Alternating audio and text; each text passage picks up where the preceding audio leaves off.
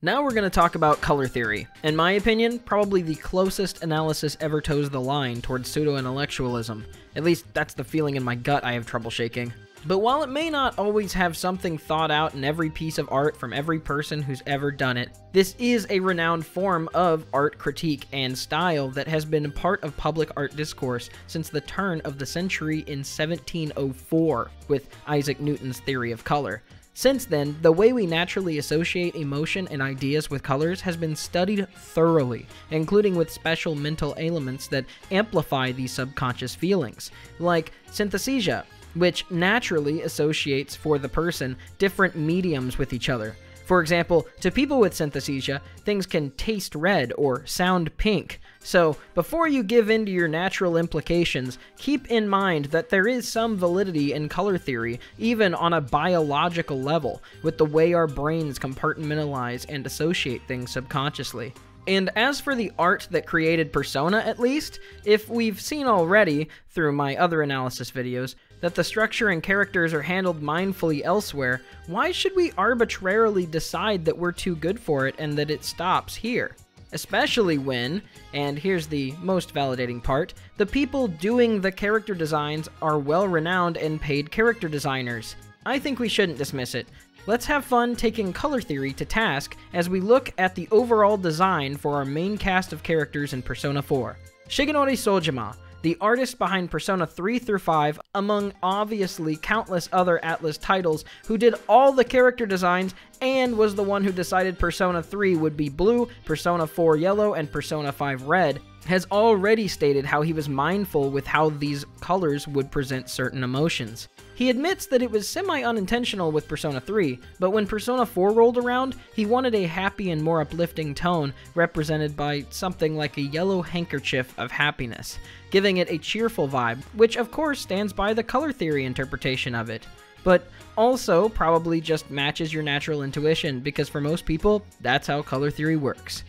Yellow is often associated with things like optimism, idealism, hope, sunshine, and summer. He also cloaks a dark yellow over the murder scenes to give it this sickish vibe. Some negative emotions naturally associated with yellow are illness, hazard, and things like deceit. So since we have on record Sojima considering aspects of color theory into his design on Persona 4, I think it's now more than reasonable to draw analysis here. In fact, Marie in some of her social links even makes slight fun of the fact that Chie is always wearing greens and Yukiko is wearing reds and pinks. So let's jump into the main cast and see some of what their design says about them. I'm gonna round back to Yosuke, but how about we hit Chie first? With our car. No. Chie is primarily green with yellow stripes. The positivity and idealism is something that we already have covered is part of yellow, and makes sense with Chie's positive mentality. The fact that she ends up actually dedicating herself to becoming a police officer in her future is something to consider too. Wanting to help bring up and keep the peace in her town that she's already fought so hard for, green is also associated with youthfulness, something shown in her childish idea of training by doing kung fu moves despite no longer being a kid and actually not putting effort into proper technique. Other traits like youthfulness and vigor contribute to her energetic nature, with green, but possibly best of all, green stands for envy. Heck, we even have a common phrase that someone can be green with envy. Chie's initial character arc comes from her envy toward her more classically feminine best friend Yukiko, and her feelings of insecurity as to not being a great woman in her own eyes. Being envious of the pretty and ladylike girls unlike herself. Also, in some portraits, she also has a jacket open, exposing a white shirt, which also can stand for pure youthful nature. Interestingly enough, and very wholesome, is after the time skip, there is no green on her person at all. The lack of green obviously leads into her character arc finally overcoming her insecurity and envy through the events of last year, and having the yellow present in her other outfits still make it up to rest here. It shows that she still has that positivity and idealism, turned up even more after facing herself and maturing as a person. Blue is now, from an occasional minor color, the other dominant color on her outfit, and I think in this context it represents its meaning of truth and confidence. Her gained confidence on who she is as a person and as a woman. Her gained truth through the trials conquered. Now back to Yosuke as I promised. Yosuke is defined through most of his outfits with primarily orange with stripes of red. Red obviously has association with anger, but it also has a connection with passion in general. As Sojima pointed out himself when giving an interview on deciding to give Persona 5 its red color focus. This passion toward the case, this even more outspoken anger toward the killer, being personally connected to a person killed there. The orange, I think, balances this as it represents humor, warmth, flamboyance, and enthusiasm. Yosuke's warmth and humor is something that defines and makes him sit out from the rest of the group quite strongly, having a sort of radiant comfort to him in some scenes. He's still hot-tempered and drawn by negative desires as well, but generally I think this all fits Yosuke to a T. In his true ending appearance, his orange and red have melded mostly into a slightly reddish pink color. Pink is associated often with contentment, and of someone who is happy and healthy. This innocent, relaxed self also fits in with the idea of the inner self conquered and an era of peace after the game's conclusion. Yukiko has a more varied primary focus outfit to outfit, but generally has a base of red and white, which transitions into pink, which also fits her persona, Konohana Sakaya, who uses fire moves and mythologically is tied to pink cherry blossom trees, even emphasized in her ultimate fire move, burning petals. I'll attempt not to repeat myself too much as we go on, but in Yukiko's case, red representing love makes sense in the same way that Chie's green meaning envy did.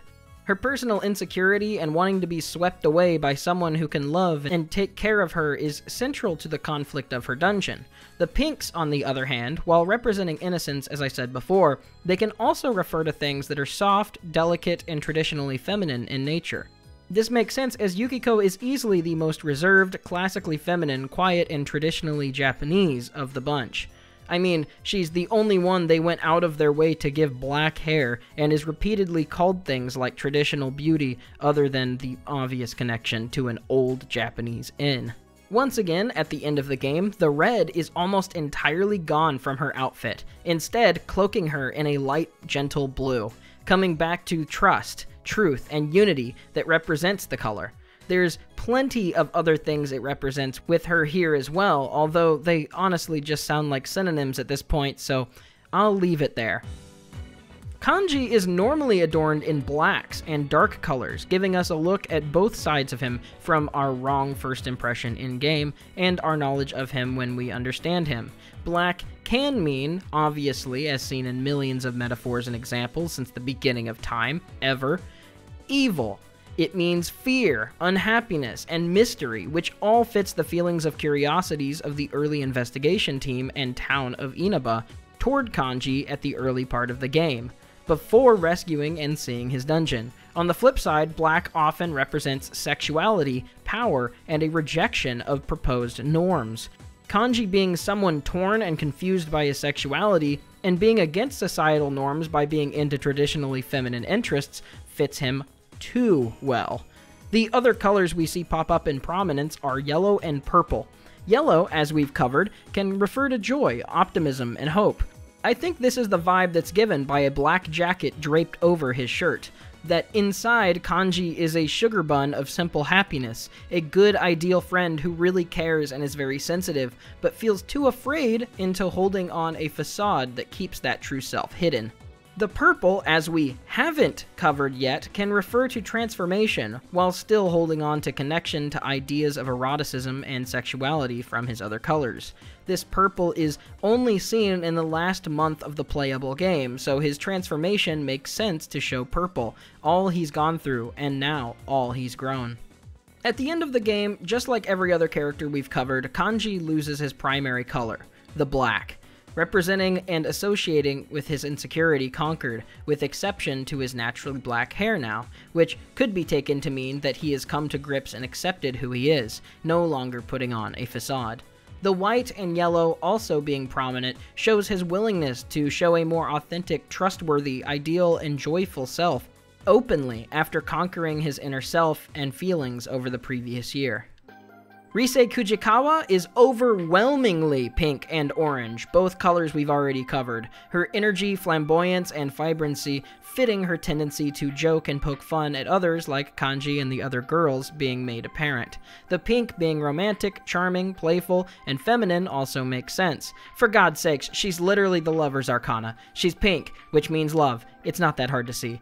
Her outfit ending in primarily blue, though, with some pink, covered in a partly transparent white top, the blue and white feels like a theme again and again. The truth, unity, and confidence carries over with our persona cast together, as they come together after conquering themselves and Izanami's plot to make them avoid that truth.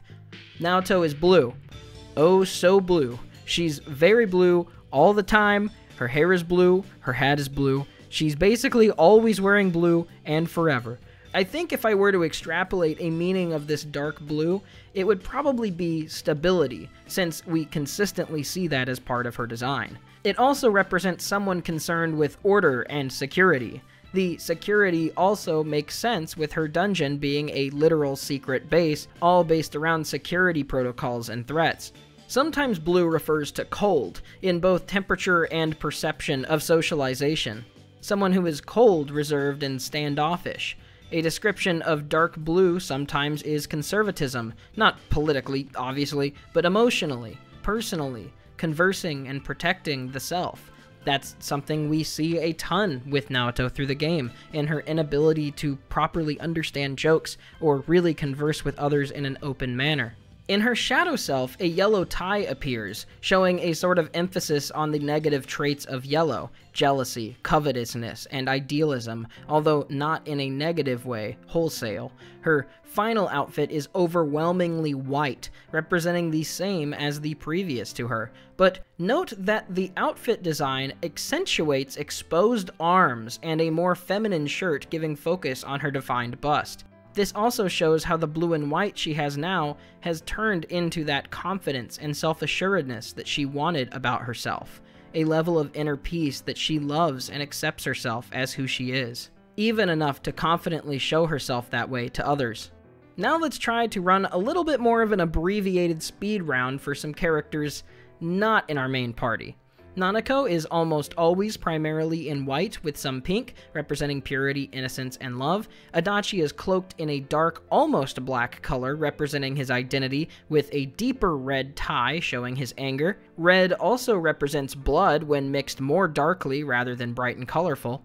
In contrast, Dojima actually wears a light gray and bright red tie, the bright red referring more to positive traits like passion and strength, but aggression and anger are still a part of his character there as well. The gray or silver is more earthly, grounded, and natural. Ai Ebihara focuses on pink and white, lives up to her name and general personal focus as well, but you've probably heard me ramble on about her already, so if you don't know what I'm talking about, check out the video I made on her link. And if it's not up, hey, here's an opportunity to subscribe and turn on the bell. It'll be out soon, eventually. I think with what I've said, you can pretty accurately deduce the general goal of each of the characters' outfits from here on out. But I thought this would be a fun, interesting change of pace, and a good moment to focus on the more subtle aspects of professional art whenever it comes to context of story and narrative that you usually don't see a lot outside of school. Anyways, on to the next segment. If you haven't subscribed, please turn on the bell, like I said just a moment ago, so that you can see all the videos when they come out, and to help these videos actually succeed and reach other Persona fans, please like and leave a comment. I appreciate it an absolute ton. I can't ask for it enough. Please, dear God, please. Also, if you know any places where Persona fans gather that may find interest in this, please share it with them. So, thank you so much to my patrons, and everybody else who allows me to continue going. I'll see you soon.